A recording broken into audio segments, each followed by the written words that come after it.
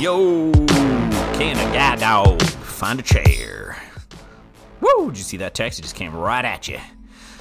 We are cruising down the street here, down a city sidewalk. We turn to the left there towards an intersection. Flashing arrow shows the down curb, and some text on screen reads down curb. I now reward Winston. Once it's safe to cross, we cruise on across here on the, what you call them things?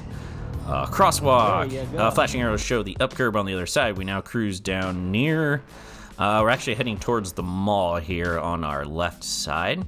Weren't really planning on doing this, but we decided once we got there because Winston kind of turned towards the door.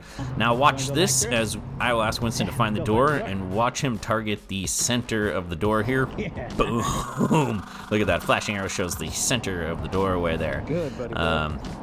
Now I reach forward. I had to put some stuff away in my backpack. And I pulled the door open. We are now inside the mall. We're cruising through this bottom section here. You'll see up here, I asked Winston right here to find a chair. There's a chair very far in the distance and actually to our right. It's really in a weird position. So he doesn't locate that one, which isn't that surprising. It was a weird one. That was a good test.